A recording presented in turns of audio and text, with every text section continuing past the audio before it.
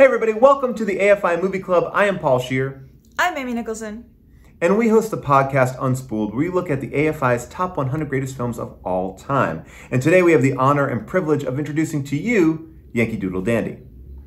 Yankee Doodle Dandy is a 1942 salute to George M. Cohan, the Broadway legend who wrote such songs as Your Grand Old Flag, which gets a cool production number here. It's also a salute to FDR, a president that we love because he brought us through the Great Depression and a war and showed us that even though we're going through tough times, we could use that to build a stronger America.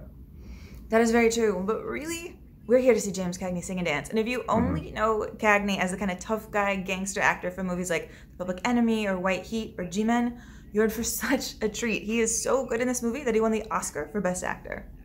So head on over to AFI.com to find out how to watch the movie and learn a couple more fun facts about the film. And keep the conversation going by using the hashtag AFI Movie Club. And Amy, I guess we'll see you at the movies. See you at the movies.